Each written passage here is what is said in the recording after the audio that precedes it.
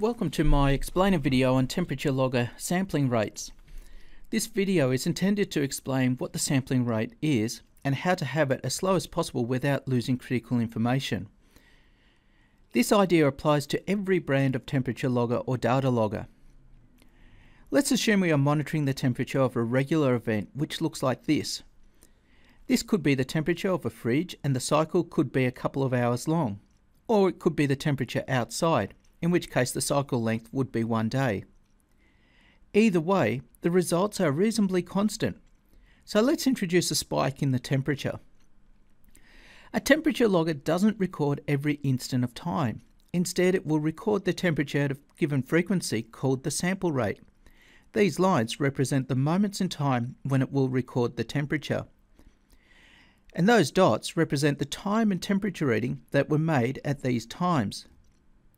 If we hide the original temperature, you see that we have a series of readings, and this is what is stored in the temperature logger and downloaded to the computer. We then join these dots up to make a continual graph again, and this is what you see on the screen. If we now compare this with the original temperatures, we find that it is a fairly good approximation. We missed a bit from the top of the spike, and the graph looks smoother than the actual temperature, but this is a good approximation. The other thing to note is that we were able to get a good estimate of the 5 cycles using about 30 readings. We weren't swamped by too many readings, and the memory in our temperature logger will last for hundreds or thousands of cycles. If we were to sample more often, we would be swamped with too much data for no real benefit. Now let's do the entire exercise again, but this time we are going to slow down the sampling of the temperature. So it is the same temperature,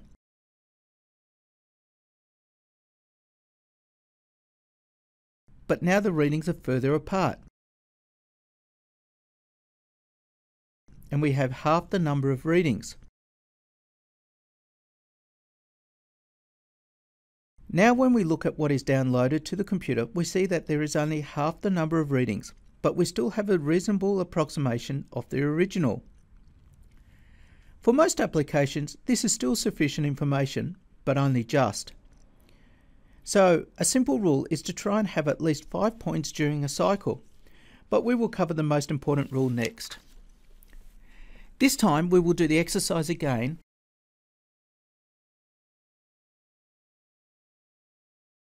but slow the sample rate again by halving the number of samples.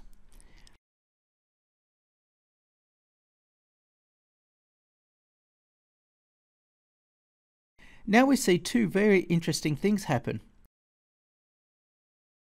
Now we think that there was only 2 cycles instead of 5, which normally isn't too important, but when we compare it to the original, we see the real problem.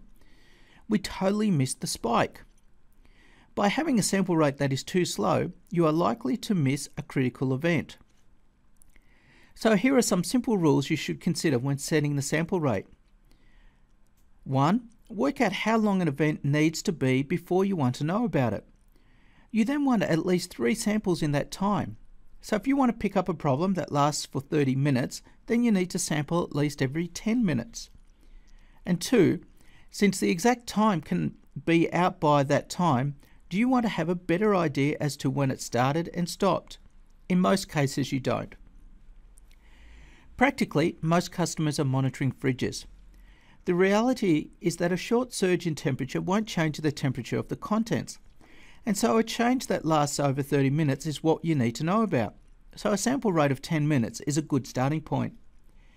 If, however, you want to know the moment something was taken out of the fridge, changing the sample rate to 1 minute will give you a much better idea. For most people, however, a fast sample rate has the problems of filling up memory too quickly, needing to download more often, and drowning in excess data.